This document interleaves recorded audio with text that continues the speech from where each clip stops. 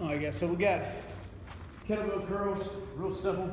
We're gonna grab top of the kettlebell with a very stiff wrist, and this is actually gonna help build some wrist strength. And you're just gonna do a hammer curl type position.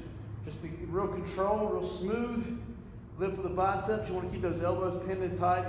And another thing you wanna see is kind of a bent over position, butt out, but abs tight in that position. So in other words, if you're swinging the hips or they're popping back, you really wanna keep them very still if possible.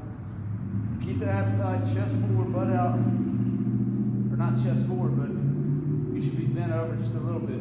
It's gonna engage the abs. It's gonna keep you from cheating using the lower body.